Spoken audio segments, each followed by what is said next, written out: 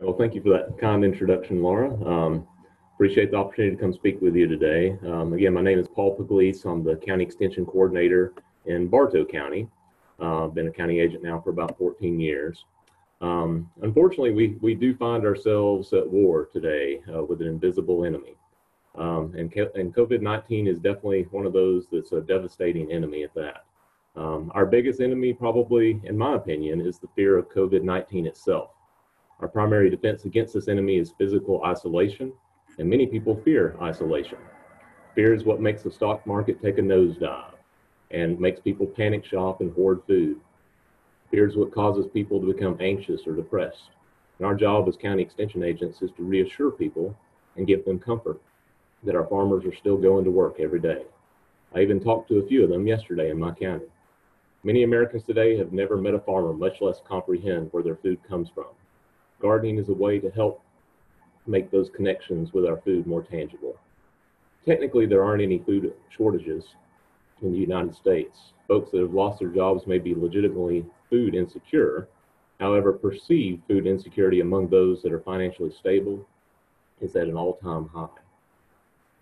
Gardening gets people outside, which has many benefits besides growing food. Gardening can have a therapeutic effect on people that have undergone physical and mental trauma. The act of nurturing a garden can provide people with a way to work through difficult issues, reduce stress, and heal their wounds. Plants affect the level of compassion and empathy that people feel towards others, and numerous studies have shown that people who spend time around plants are more likely to help others and have improved relationships. People who spend time outside in nature have a more positive outlook on life than those people who spend a great deal of time indoors or looking at screens all day. The reality is that most people are not going to go out and start a half-acre vegetable garden, probably, at least not big enough to truly impact their food insecurity. A small garden can supplement access to nutritious vegetables and help improve health and wellness by being outdoors and getting some exercise. However, gardening can definitely improve one's perception of food security and perhaps overall happiness. Nathaniel Hawthorne once famously said, "Happiness is a butterfly, which when pursued is always just beyond your grasp, but which if you sit down quietly may alight upon you." Perhaps we all need to get outside more and leave our phones on silent. Next slide, please. I have a 5-year-old boy at home and we like to get him out in the garden. I'm a firm believer that anybody that has a child should either have a garden at home for that kid to get a good gardening experience or help start a school garden or a community garden. It's a great experience for kids to learn about science, technology, engineering, and math, all those STEM sciences that are important to developing that young person. Of course, gardening doesn't have to be about only growing food. Even container gardens with flowers can provide a great experience for observing butterflies, hummingbirds, and other pollinators. You don't have to have a big backyard for containers. Honestly, the most excitement our family has had this week is watching a bluebird tend to her nest of 3 eggs in our birdhouse. Every year, my son and I go on a scavenger hunt in our backyard to create a flower arrangement for Mother's Day. This bouquet of ferns, roses, Japanese maples, Henry's garnet, abelia, and climbing hydrangea is what we created for my wife last year. Of course, we also have a big vegetable garden and freeze enough sweet corn to last us a year in our home. By the way, we did have corn for dinner last night. My boy loves to eat his vegetables, the emphasis being his vegetables. Next slide, please. So some of the reasons that I like to garden, it's nice to have access to that fresh right out of the garden taste. We keep it locally grown, kind of reduce our carbon footprint, if you will. It's a good, fulfilling hobby that I encourage a lot of folks to do. It's good exercise. We do put up a lot of our own food as far as canning and freezing, and so we can have more control over the amount of salt and sugar and preservatives that are in our food. My wife just happens to be a registered dietitian, which also helps with canning and food preservation. So we don't starve in our house. We definitely eat well, and we enjoy what comes out of our garden every year. There's a picture of my boy holding up some clover in our garden.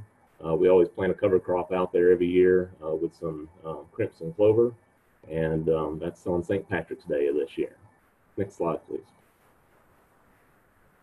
So probably the most important thing is if you're going to start a garden, to think about the site. You got to have at least 6 to 8 hours of sunlight minimum for any vegetables that you might want to grow. You definitely want to avoid any trees or hedges, especially where there might be shade at certain parts of the day. Even tree roots can be a major problem as far as competition in that garden. You also want a site that has, good, well-drained soil. A finely textured or medium textured soil is ideal.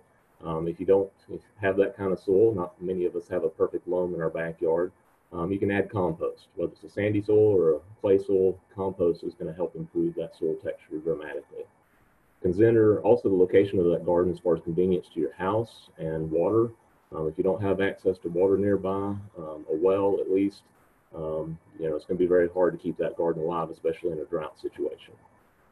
Also consider protection from pets and other wildlife, because deer, raccoons can ravage a garden, and I can speak firsthand with that from experience. In fact, we got ourselves a dog this year to keep the deer out of our garden. Next slide, please. So, as a first timer, if you're looking at starting a vegetable garden at home, you might want to start with a raised bed garden. It's a lot easier. It's a smaller space that you can easily tackle, and it's going to be a space that's easier for young people to be able to work in that area as well. One of the things you want to consider is the size of the bed. Make sure you're not any wider than 3 or 4 feet wide, so they can easily reach over the bed without having to walk in it. That's the whole point of a raised bed garden, is to not have to walk in it and not have to compact that soil. To build your garden, you can make it out of boards, pallets, concrete blocks. There's a lot of different materials you can use. Pallets work great for shallow-rooted crops such as cool season vegetables, lettuce, spinach, kale, Swiss chard, even baby carrots. That's a picture of my son holding his favorite vegetable, which happens to be carrots. We ate some of those yesterday too. You should staple landscape fabric to the bottom of the pallet to hold the soil and plant rows in between those slats if you decide to use pallets. We've used those at several local schools in Bartow County, and they're becoming quite popular. I've also found that concrete blocks are one of the cheapest, most durable, and easiest things you could use to make a raised bed garden. They're about 8 inches deep, which is just about right for many crops. You can even fill the holes with topsoil and plant in the holes too. So again, make it a fun experience and make it something that's manageable for your backyard garden. Next slide, please. Probably the most important thing when you're working with kids is to make sure you have kid-size appropriate tools. That means making sure you invest in gloves, tools, and things that they can actually use in the garden. Whether it's pulling weeds, watering the plants, there are even small water buckets that are appropriate for kids that they can pick up, all kinds of things that they can do in the garden. Sometimes the plastic tools that you use in a sandbox might work, but they actually have real tools that work even better and last a little longer and are kid sized as well. So consider investing in those nicer tools, especially if you're going to continue to garden for many years.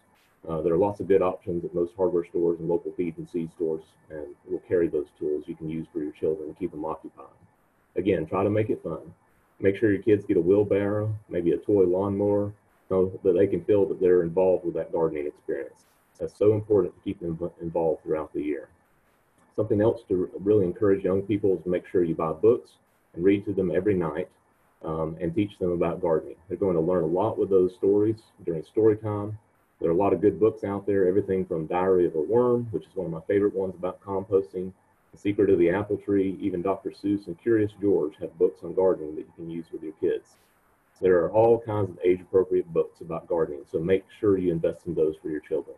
The last thing, probably the most important thing, is that those kids actually get to taste their hard work. They get to harvest it out of the garden and enjoy it on their plate. That's something I would encourage you to do. I encourage kids to eat more vegetables, which is not a bad thing, and we probably all need to eat more vegetables at the end of the day anyway.